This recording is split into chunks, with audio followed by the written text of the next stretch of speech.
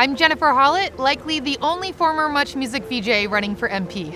When people see me, a lot of times they're like, wait a second, you look familiar, and it's because for many years I was a MuchMusic VJ.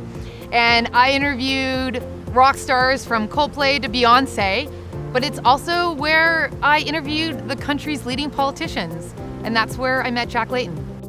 There was something about Jack that was very different, and it's because he made the time for young people. And the NDP were talking about issues that the other parties weren't. Everything from the environment to education to getting more young people and women involved in politics. And I remember that. It really stayed with me. I grew up in St. Catharines, Ontario. I was raised by a single mom, and we weren't a political family. But we always talked about the issues of the day when we sat down at the kitchen table for dinner. And that's what really developed my voice and inspired my career in journalism, because I thought if I could shine the spotlight on the social issues of the day, that's where I could make an impact. It was my work as a journalist covering the stories under Stephen Harper and the Conservative government that got me worried.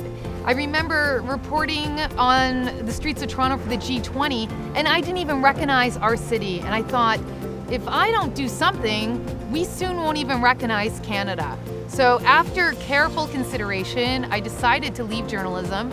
I went back to school as a mid-career student. I studied public policy at Harvard, where I got my MPA. And then I bought a membership to the NDP, and it was one of the best decisions I ever made. 2015 is a critical year for our country because we have a choice. Another 4 years of Stephen Harper or something new. For the first time in history, a federal NDP government, a government with a conscience, a government with a strong, diverse economy that protects the environment and fights for human rights and civil liberties. A government we can be proud of. There's something happening right now in University Rosedale with the NDP. You can feel it. It's a new riding full of new possibilities, and I'm really excited to be a part of that.